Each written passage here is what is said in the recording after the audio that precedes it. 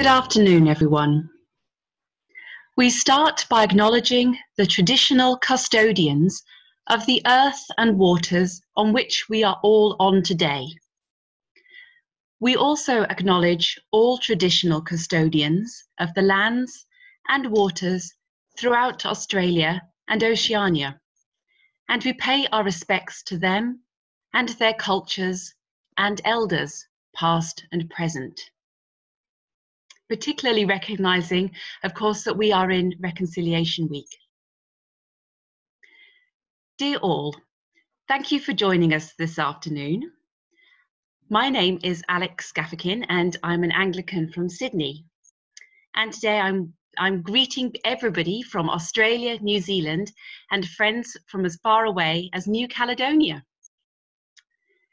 This ecumenical prayer has been organised by the Focolare movement, and we are here to pray for unity amongst Christians and reconciliation in the world. Divisions among Christians have existed for many centuries. This causes great pain and is contrary to God's will. We believe in the power of prayer. Together with Christians all over the world, we offer our prayers as we seek to overcome separation. The resources for this year's Week of Prayer for Christian Unity have been prepared by different Christian churches in Malta. The history of Christianity in this small island nation dates back to the time of the Apostles. According to tradition, St. Paul, the Apostle to the Gentiles, reached the shores of Malta in the year 60. The narrative describing this eventful and providential episode is conveyed to us in the final 2 chapters of the Acts of the Apostles. This text signals the beginning of Christianity in Malta, a small country made up of 2 main inhabited islands, Malta and Gozo, as well as other islets, at the heart of the Mediterranean Sea, halfway between the southern tip of Sicily and North Africa. This biblical land lies at the crossroads of societies, cultures, and religions. Our prayers and reflections today, and during this year's Week of Prayer for Christian Unity, are centred on the hospitality shown by the islanders towards those who had just been shipwrecked. Quoting, "They showed us unusual kindness." May the love and respect we show each other today as we pray for Christian unity be with us throughout the whole year. May we go from here to show this unusual kindness to visitors to our country who often arrive by boat, be they migrants, refugees, asylum seekers, or merchant seamen and women. During the next hour, we will have prayers and reflections, and we're delighted that we have represented here people from the Anglican, Catholic, and Egyptian churches. And now we will have a short reflection from the Anglican Bishop, Philip Huggins from Melbourne, who is the President of the National Council of Churches in Australia. Well, grace and peace be with you all. It's lovely to be sharing this time with you. I told one of our sons, Nick, that I was part of this Focolare service, and like all members of our family, he has the fondest of memories of the connections we've had as a family with Focolare. He said, "Wow, they're such lovely people." So that's the sentiment towards Focolare in our family from various experiences. Let me just offer 3 very brief reflections, very succinct. First one, when those dear people in Malta chose this text, they weren't to know that it would now be so relevant as we go through this pandemic, the necessity to have a simple trust in God that we see displayed in the Apostle Paul, and very much in Chiara Lubic's influence to us, that essential and simple trust in God, and at the same time, the necessity for us to practice unusual kindness amidst the communities that are quite anxious about the future. So it's all very apt towards us today.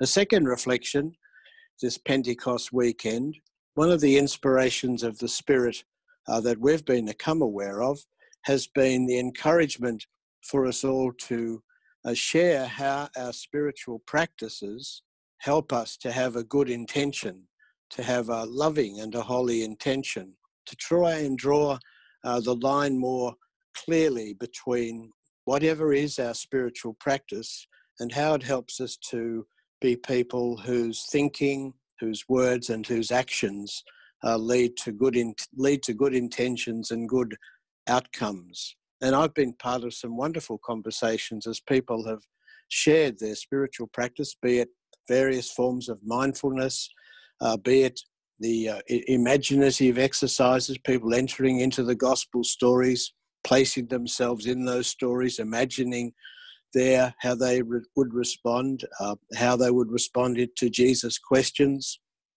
and over time thus taking on the mind of the Saviour as more imbibe imaginatively those gospel stories. And for others, and for myself particularly, mantric meditation, the Jesus prayer tradition, for my kind of temperament, the benefit of being able to come back to Jesus, have mercy, Jesus, have mercy, the mystery of the relation between name and presence, as one says the sacred name, becomes aware of presence, the way that prayer becomes one that kind of prays in us by the grace of the Lord Jesus, and also practically how when thoughts are taking me in a direction that isn't healthy, how I can climb back out of that by re-praying, Jesus, have mercy, the power and the beauty in the name of our Saviour that brings us back to unity and thus to the better intention that would lead to thoughts, words and actions which are good and beautiful and kind and truthful. So we've been sharing around spiritual practices and that line of sight to our intentionality in daily life. And the third little reflection, my first contact with Focolare was at the United Nations in Geneva. And that really leads me to say, in this period ahead, into what's called the new normal, we have to become very unself-conscious advocates. A lot of the old normal, let's be clear, was completely crazy. We were pumping carbon emissions into the atmosphere, causing global temperatures to rise, leading in time to the extermination of every species, ourselves included. We have security systems still, which are based on weapons of mass destruction. This is not normal behaviour. This is crazy behaviour. So in the period ahead, building out of the unity we've been able to establish within the Christian family across the globe, we have to be unself-conscious advocates. Next year is a big year. 2 big events have been deferred to next year: the next UN Climate Change Conference and the Convention on Biodiversity. And also there's before the United Nations, the convention to get rid of all nuclear weapons. Just needs a few more nations to ratify it, to sign up to it. There are matters like this that will make the new normal actually more humane, more loving, and it would be for us acts of unusual kindness were we to be able to move the global family through the atmosphere we create through good intentions into the kind of advocacy that makes for healthy minds and for a healthier planet. So I think ecumenical movement is an end in itself, but it's also got a purpose for the God's whole creation. And so I leave those thoughts with you about spiritual practice, the subtle level, through to that encouragement towards our shared advocacy to make the planetary life safer and more beautiful according to God's purpose and God's design. And I think, having said those few things rather rapidly, now I'm to offer a little prayer. So I'll offer you a little prayer which has the response for Pentecost: "Come, Holy Spirit, come," as we make our way further into our worship. So let us pray. So we pray, come Holy Spirit, Creator, and renew the face of the earth. We pray together, come Holy Spirit, come. We pray, come Holy Spirit, Counselor and Advocate, touch our lips that we may pray aright and proclaim your word. We pray together, come Holy Spirit, come. Come Holy Spirit, power from on high, make us, all of us gathered today, agents of your peace and ministers of your wholeness. We pray together, come Holy Spirit, come. Come Holy Spirit, giver of life, breathe on your church. Make us a living people, holy and free. Come Holy Spirit, bond of love, pour your love into our hearts now as we worship in this wonderful way, that we may serve you with joy and in your peace. Come, Holy Spirit, come, we pray. Amen.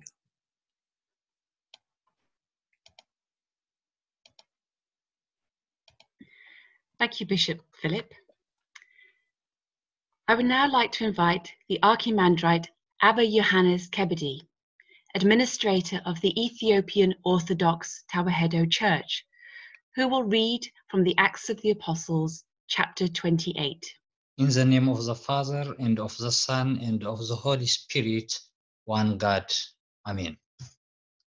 Good afternoon. I am Abba Johannes from Ethiopian Orthodox Church, and I am very happy to be here with you, and thank you for inviting me.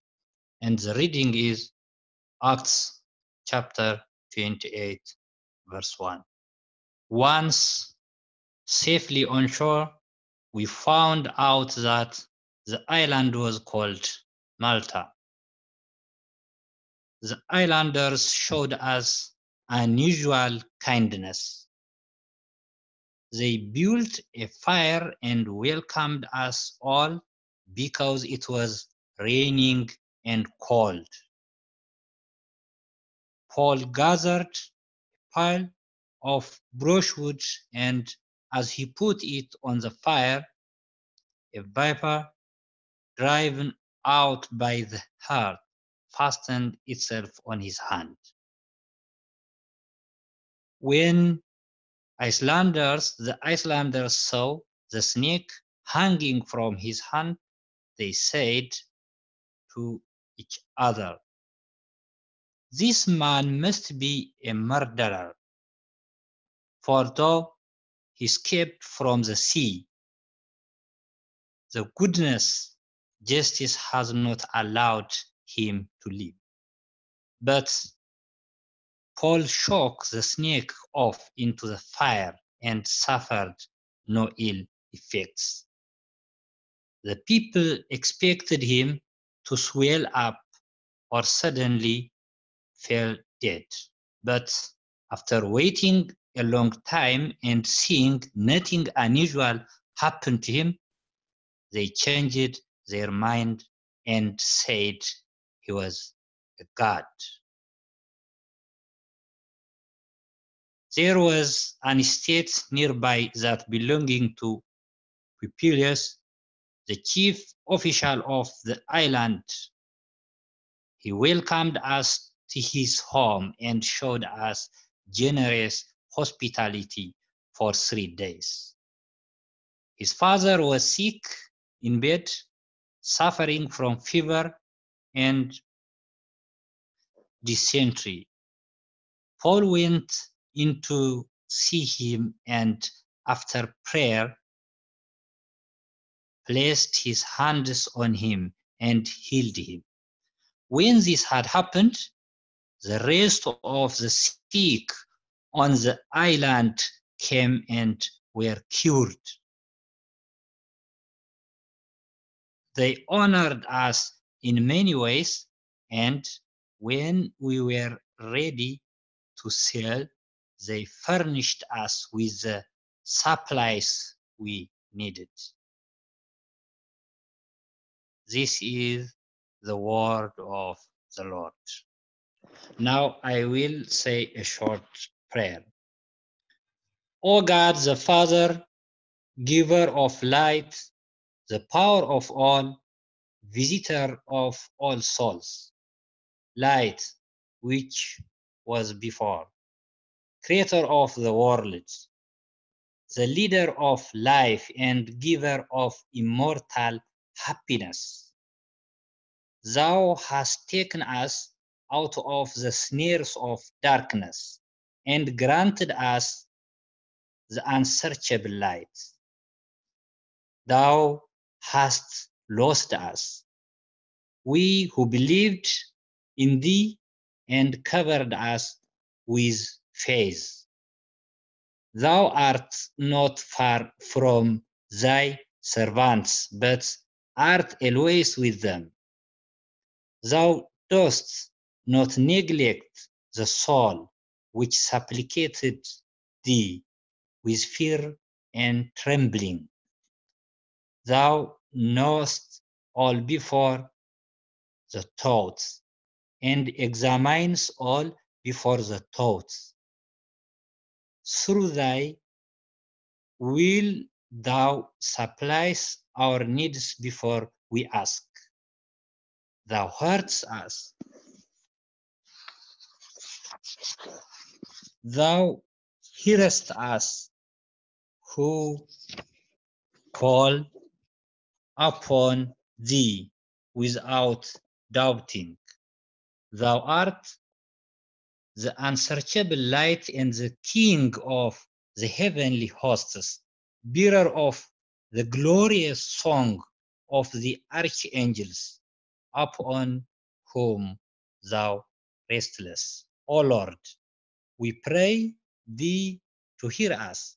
Grant us the unseeing word interest. We glorify thee, we thank thee, and we bless thee. O Lord, we thy servants glorify thee, because we depend upon thee. Thank you, Abba Johannes. Ingrid and Christian Scott from Melbourne will now read the word of life on this passage that Abba Johannes has just read from the Bible, prepared by the Focolare movement. This word of life was chosen for the week of prayer for Christian unity. They showed us unusual kindness. The welcome they received was not rushed and impersonal, but genuinely helpful to the visitors, and showed no cultural, religious, or social prejudice. This could only happen through the involvement of each and every member of an entire community. The ability to accept others is part of every person's DNA, because we all bear within us the image of the merciful Father. This is the case for those who have a strong Christian faith and those who do not. It was a law written in the human heart, which the Word of God has brought to light and developed. From the time of Abraham, right up to Jesus' revelation, I was a stranger and you welcomed me. The Lord himself gives us strength through his grace, so that our fragile will can reach the fullness of Christian love. Through this experience, Paul also teaches us to trust in God's providential intervention and to recognize and appreciate all the good we receive through the concrete love of many people who cross our path. They showed us unusual kindness. This verse from the Acts of the Apostles was proposed by Christians from various churches on the island of Malta as the motto for the Week of Prayer for Christian Unity 2020. By working together, these communities support numerous initiatives that help migrants and people in need. They distribute food, clothing, and toys for children. They give English language lessons to each social institution. to enable social inclusion. They want to strengthen this capacity for acceptance, but also to nurture fellowship among Christians belonging to different churches, so as to bear witness to their shared faith. And how do we bear witness to God's love to those around us? How do we contribute to build united families, supportive cities, and truly humane societies? Focolare founder Chiara Lubick suggested, Jesus showed us that loving means accepting others as they are, just as he welcomed each of us. We can welcome others with their likes and dislikes, their ideas, their faults, and their diversity. We can make space in ourselves for others by overcoming prejudice, judgment, or an attitude of rejection that may be in our hearts. We give no greater glory to God than when we strive to accept our neighbours, because it's then that we lay the foundations of fellowship. Nothing gives as much joy to God as true unity among people. Unity attracts the presence of Jesus among us, and his presence transforms everything. So let us approach each neighbour, intending to welcome them with all our heart. They showed us unusual kindness. Thank you, Scott family. Now we move to Canberra, and Keith Leonard from the Focolare movement and the Reverend Tim Watson, who is rector of Holy Cross Anglican Church, Hackett in Canberra, and a member of Chemin Neuf, which has a specific focus on ecumenism. Keith and Tim will share a testimony of working for Christian unity. In December 1980, Chiara Lubick, the foundress of the Focolare movement, saw expensive Christmas decorations in the local shops. Reindeers, Father Christmases, elves, sleighs full of presents, but no Jesus. She wrote in her diary that night, "If I were to be born again, I would love to have the charism to publicise the real meaning of Christmas. I would print the most beautiful Christmas cards. I would have the most impressive nativity displays." When I read this meditation of Chiara's, I decided to collect nativity sets with the idea of running annual displays to put Christ back into Christmas. By the early 2000s, I had nearly 120 nativity sets from 50 countries. I started running displays every Christmas in the local church and local schools. And then in 2001, I joined up with a number of other collectors, and we put on displays throughout Western Victoria, from Ballarat, Bendigo, right up to Mildura. When we moved to Canberra in 2017, we organised a nativity display in the Catholic Cathedral, and it was very successful. There were over 2,000 who came through. But what was really in my heart was to make it an ecumenical experience. In early 2019, I met the local newly appointed Anglican rector, the Reverend Tim Watson. He only come from England. Tim was a member of Chemin Neuf, which has a special charism to focus on ecumenism. In the course of our discussions, I mentioned my dream to start running an ecumenical nativity display. Tim, you might take over. Well, I came here as rector just 18 months ago now, and I was very lucky to be appointed, given my own history with ecumenism. I've been involved in ecumenical work for most of my life, I guess.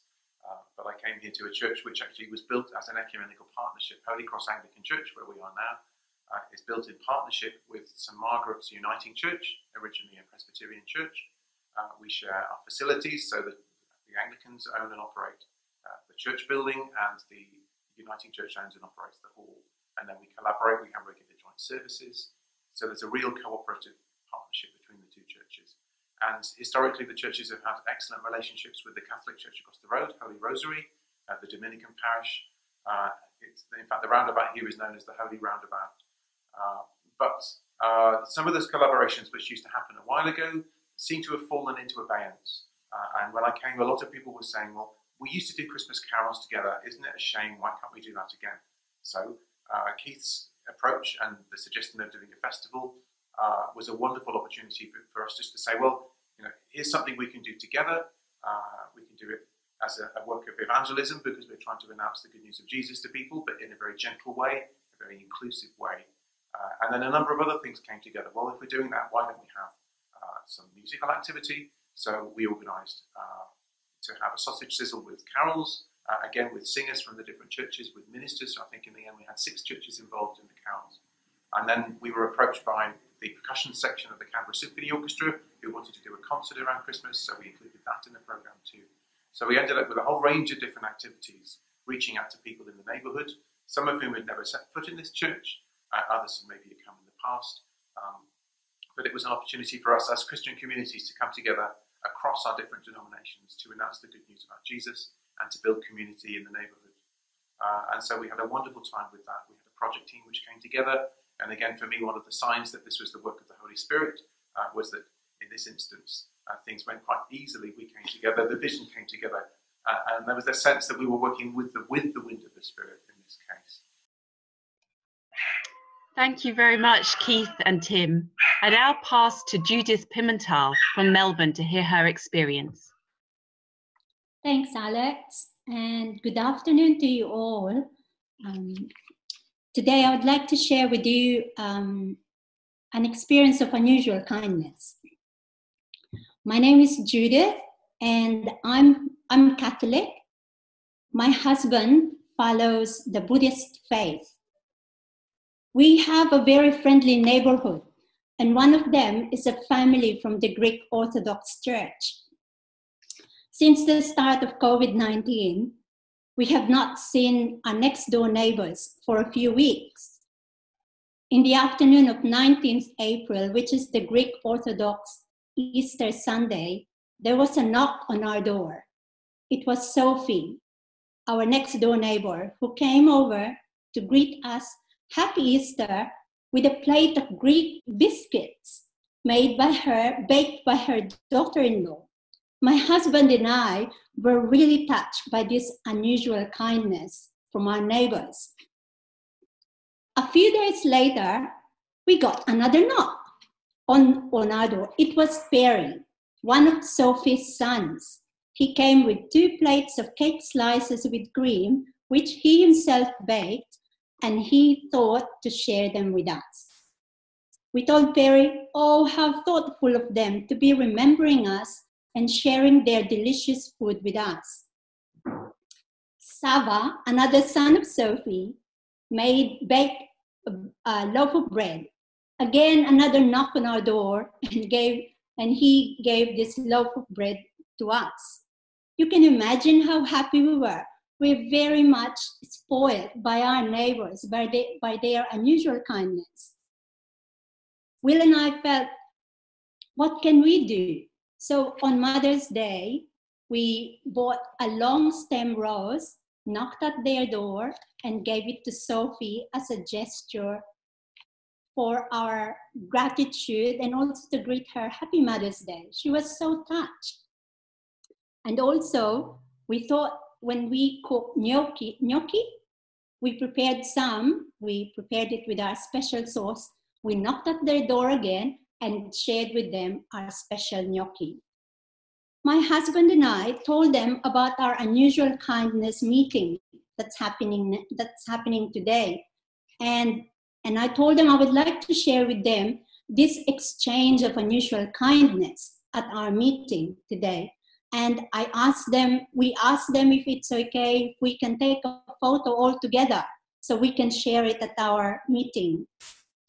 And they said yes. And so we took a photo in front of their altar.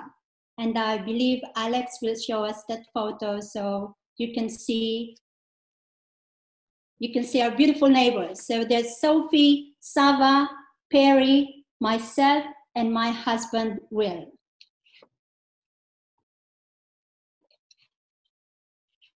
So that's my experience, our experience of unusual kindness, especially in these pandemic times. Thank you. Thank you, Judith. Now let's go to Perth to hear a short reflection from Archbishop Kay Goldsworthy from the Anglican Church. Thank you, Alex. It's really lovely to be with you all today as we give thanks to God for all God's goodness and sharing this time together.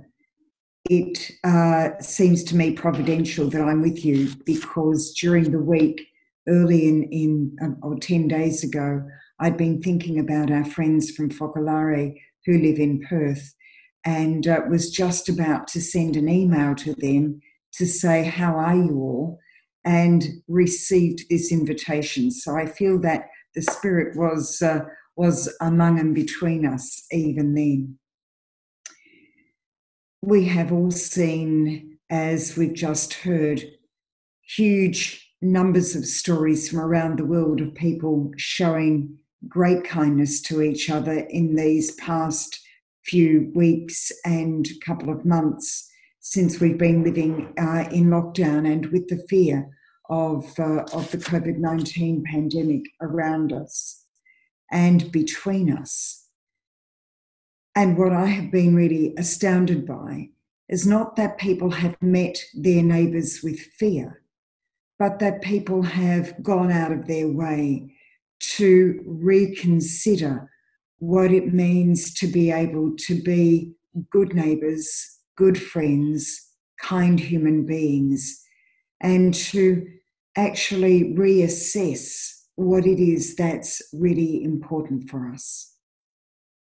I think at the very heart of kindness for those of us who are followers of Jesus is that story which comes really from the Hebrew scriptures that tells of Abraham and Sarah greeting three strangers and offering them hospitality. At the Oaks of Mamre, as we read about it in Genesis 18, Abraham and Sarah allow themselves to offer hospitality in the desert place. And because of that hospitality, they had in fact been offering a welcome and kindness to angels. God graced and gifted them as a result of their action. There have been so many ways in which we have seen kindness being lived out, and each one of us could speak about how it is that God's love has been a kindness in our own lives. There is a bumper sticker which you sometimes see around Perth and the sort of Fremantle area, and I'm sure you see it in other parts of Australia and in different parts of the world, which says, practice random acts of kindness. It's a lovely bumper sticker because it always makes me smile. And I wonder what that random act of kindness might be that people who don't think much about God or who are not like I am, devoted or committed to following the way of Jesus, how it is that they might think in their day about making a hospitable space in order to be kind to another. We are kind, of course, because of God's great kindness to us. His making space for us in and through his love. We know that kindness is described in the letter to the Galatians as one of the fruits of the Spirit. It goes with love and peace and patience and generosity and faithfulness and gentleness and self-control. Kindness is a simple thing, and yet it can change people's lives. Simple and random acts of kindness can be, for some, the first greeting that they've received for some days, some weeks, or perhaps some years, in which someone has said to them, you are important and you matter. Those bigger acts of kindness that we see, the welcoming of refugees, people with nowhere to go and no homeland left in which to be safe. those who are caring for people who are incarcerated or in fear, are all ways in which we can show the love and grace of God.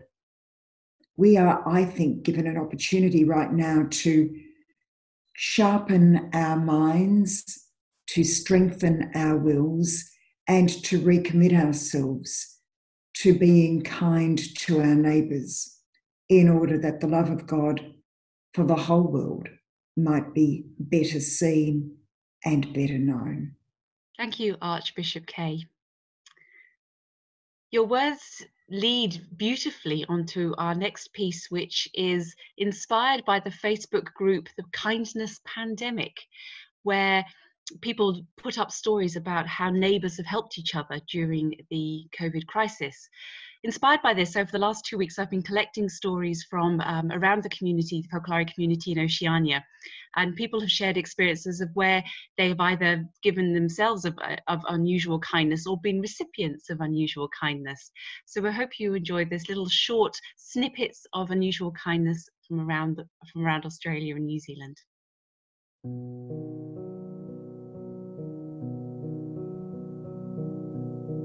Hi, we recently befriended a homeless man who lives in the park next to our apartments, and we've been cooking dinner for him and taking it to him, and he's been really touched, and he loves our food. Thank you.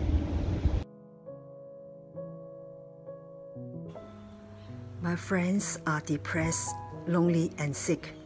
I thought, how can I make them feel our love and care in this time of pandemic? I bring them some soup or cake.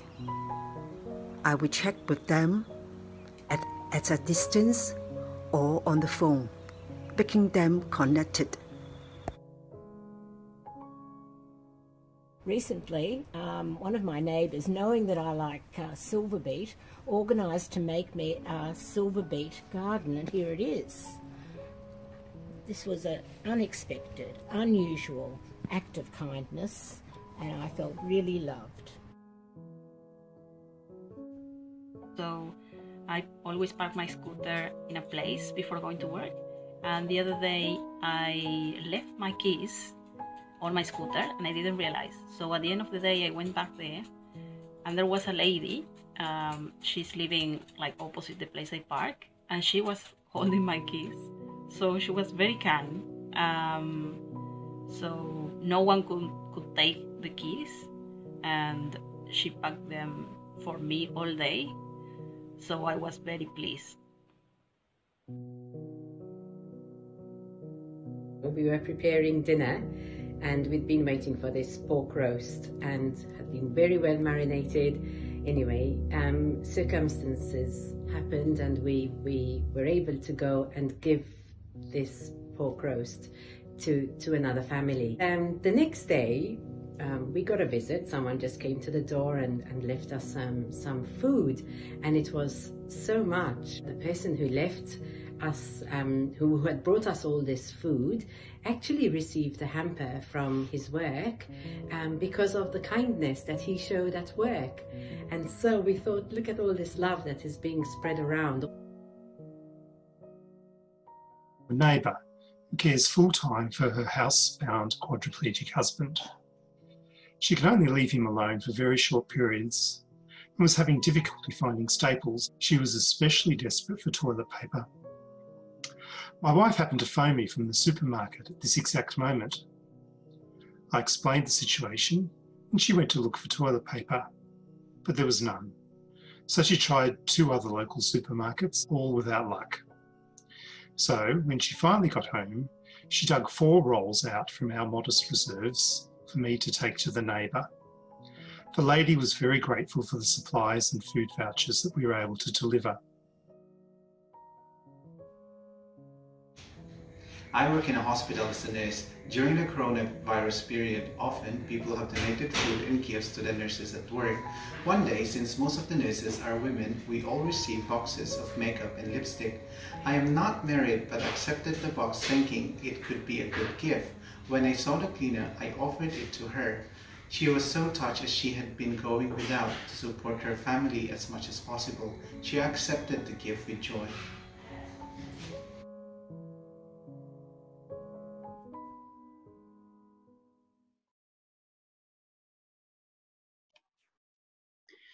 Sean and Teresa Bevan are from Napier, New Zealand.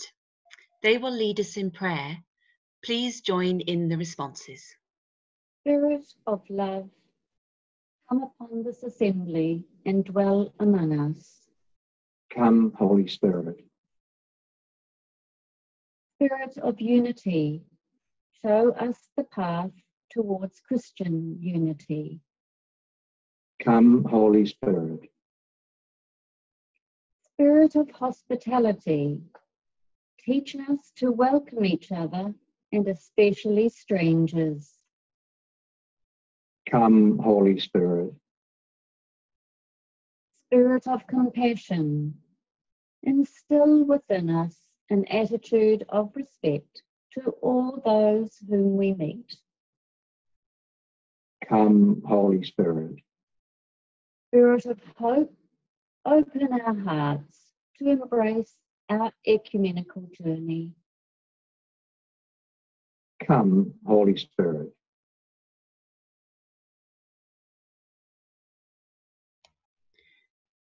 Still in New Zealand, we hear from Father Jerry Burns, Vicar General for the Catholic Archdiocese of Wellington.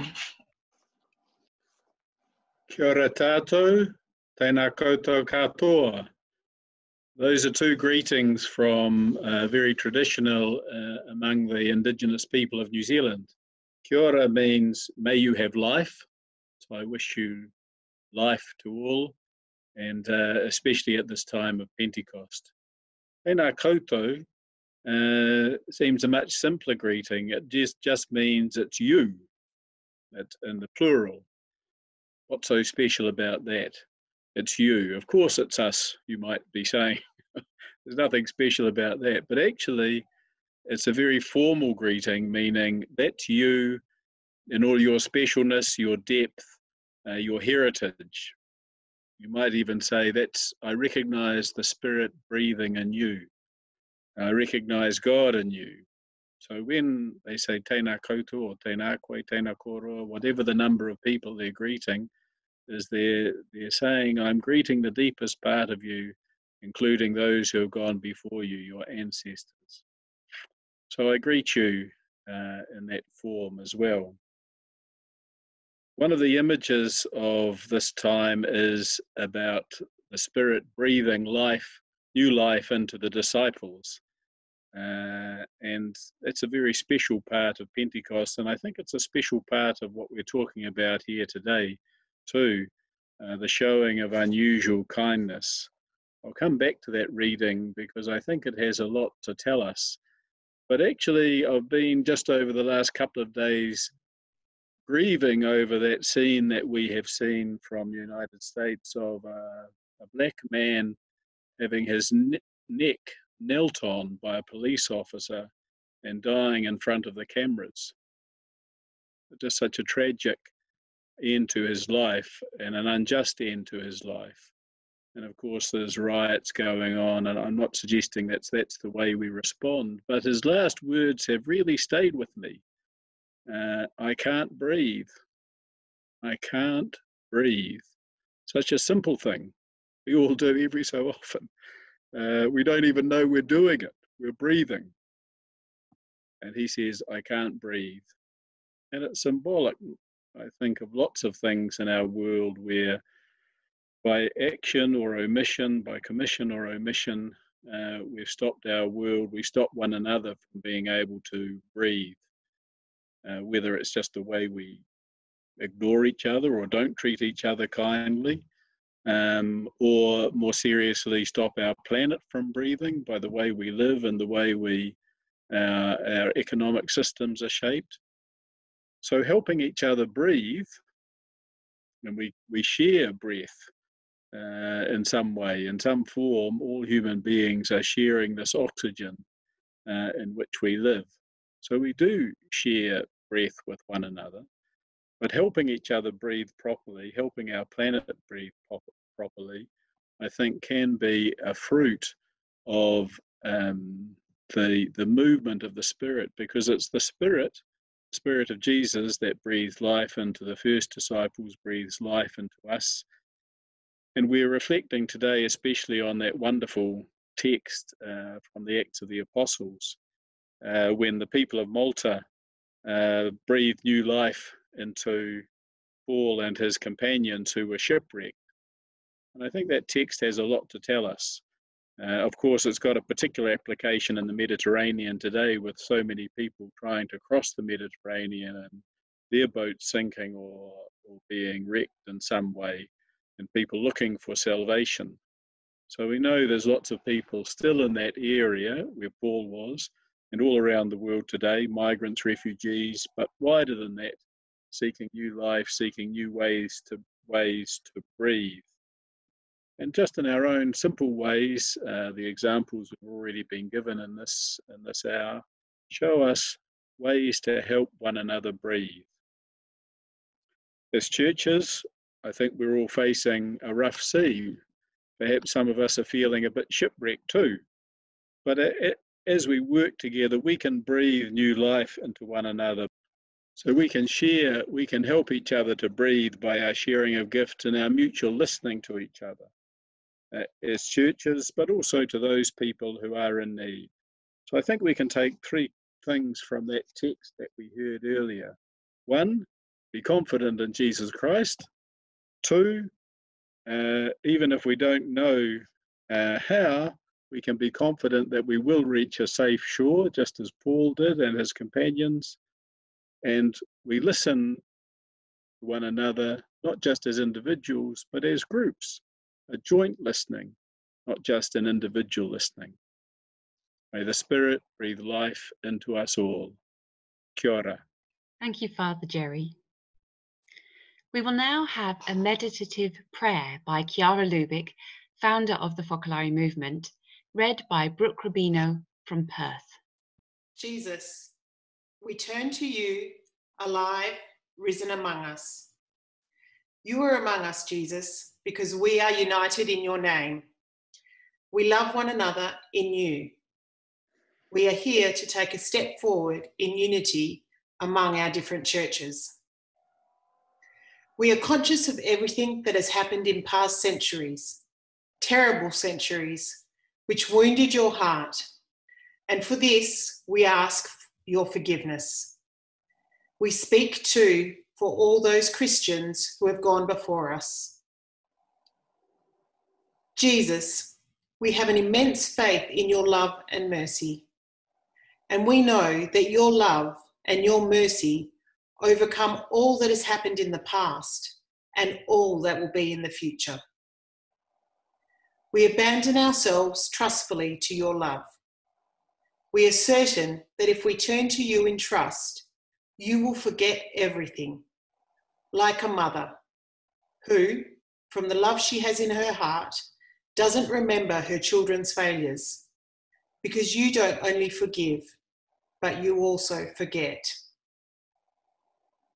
Allow us to be your instruments, together with many others who work for unity.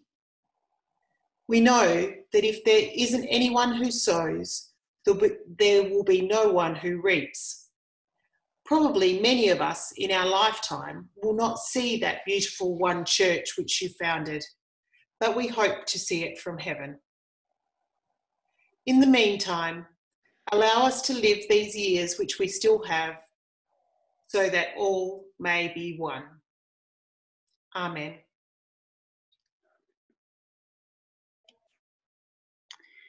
And we say together, as we almost come to the end of our service together, the Lord's Prayer.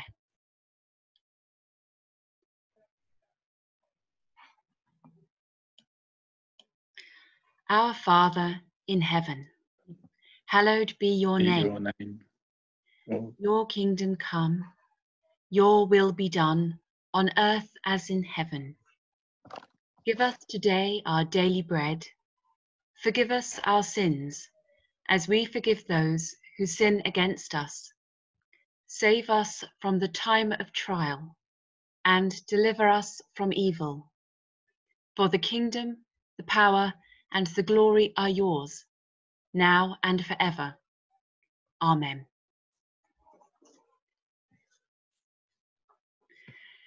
Thank you for joining us in this ecumenical prayer.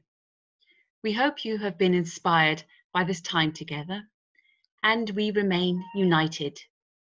We finish with a song by Jen Verde, which leads us into Pentecost and asks the Holy Spirit to raise us up, clothe us in endless love, and give us new birth. Scatter us as many seeds, sowing fraternity throughout the earth. After the song, we will unmute the microphones so we can get a chance to greet each other and share the peace.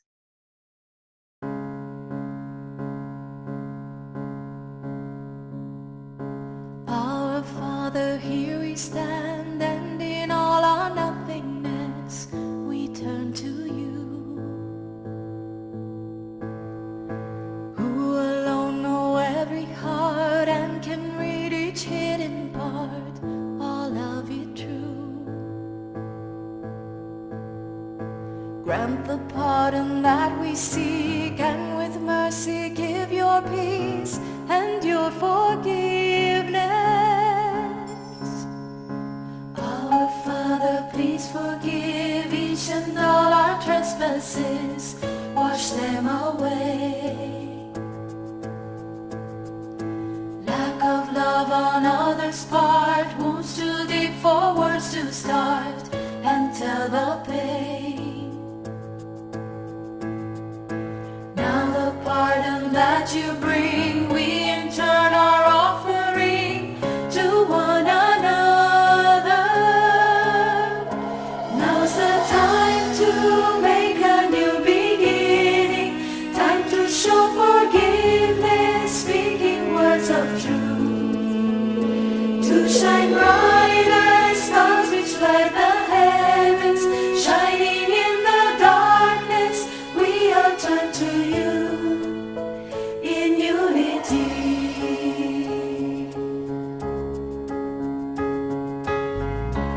Forgive us our trespasses, as we forgive those who trespass against us. Our Father, help us to forgive each other, not out of forgetfulness, weakness, or indifference, not because serious wrongs are not important, or because bad things are good, but with great courage and freedom to welcome others just as they are, just as you accept every single person in spite of their faults. Now's the time to make a new beginning, time to show forgiveness, speaking words of truth, to shine bright as stars which light the heavens, shining in the darkness, we all turn to you in unity. Do not let yourselves be overcome by evil, but overcome evil with good. Our Father, give us new eyes and the heart of a mother towards everyone. Give us that mercy which covers everything, trusts, believes and hopes everything. Grant us the grace of a complete amnesty in our hearts, of mutual universal forgiveness, that you may open up for all of us the possibility of a new beginning, a future where wrongs no longer have the last word.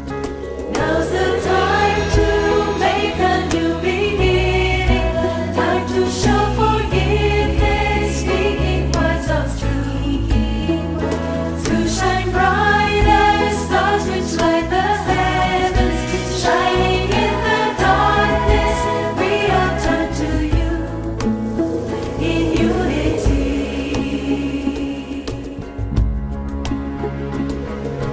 Holy Spirit, fall anew on us like the morning dew, as you know how. Bind up every broken heart, to our souls new hope impart, make us whole now. Come you clear and burning flame, all our ashes blow away,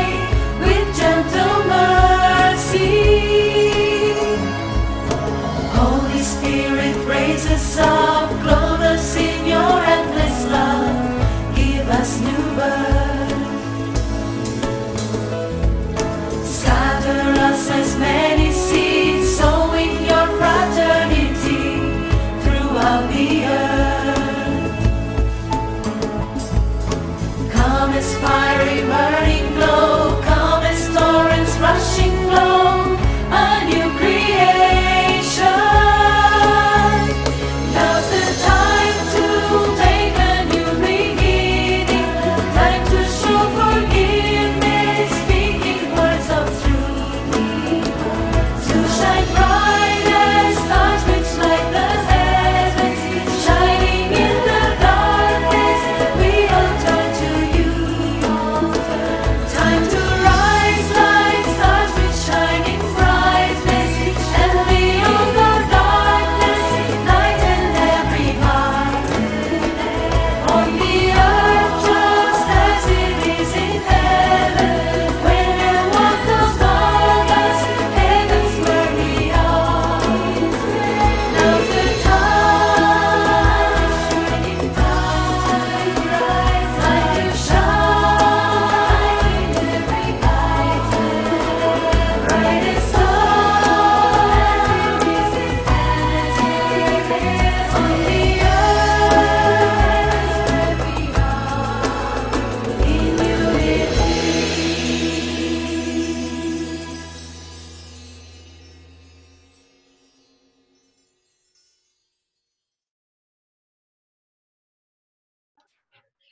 Peace be with you, everyone.